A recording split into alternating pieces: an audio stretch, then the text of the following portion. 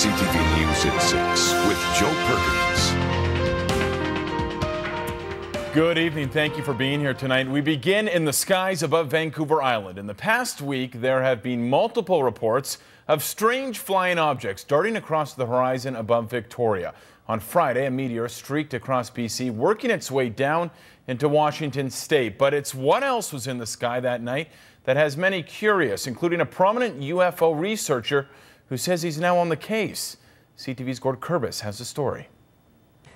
A meteor tracking website shows the January 11th reports of people sighting a fiery object in the sky traveling from BC towards Washington state. But it seems that a meteor may not have been the only thing in the sky at that time. There definitely some odd stuff took place on the 11th, and it took place on the island and the Victoria area, all around there, and definitely in the Lower Mainland. Brian Vike is a UFO investigator based in Houston, British Columbia. That's right, the other Houston. His blog, The Vike Factor, is now filled with sightings from the 11th of strange lights and a triangular-shaped object the size of a school bus over Vancouver Island. A woman had taken her children to school. She stopped. This is after a 6:30 meteor sighting.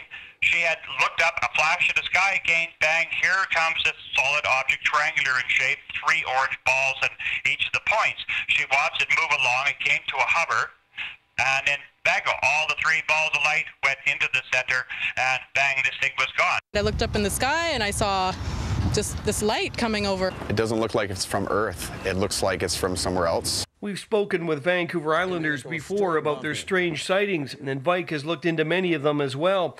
He's been investigating UFO sightings across Canada with a keen interest in his home province. What are you? He was recently sent this video of a strange flying object over the Lower Mainland shot with a night vision camera. And he's got objects doing all kinds of weird things in the sky at night and everything, and this is on a tripod steady and everything, so it's got some weird stuff. Since starting, Vike has looked into more than 11,000 reports and says 90% of them can be explained. Usually people seeing light reflected off the International Space Station, and Chinese lanterns or search and rescue flares are often mistaken for more mysterious objects. But every once in a while, reports jump out at them, like this 2010 sighting by a woman near Campbell River. This thing actually rose up from the ground, hovered a little bit, and then came towards her vehicle. By this time, she's kind of, getting a little excited and freaking out. And it went right over top of her vehicle, and it was another triangle. Vike says 2013 is already starting off with an incredible number of reports. Anyone seeing strange objects is invited to contact him through BritishColumbiaUFOs.blogspot.ca. Gord Kurbis, CTV News, Courtney.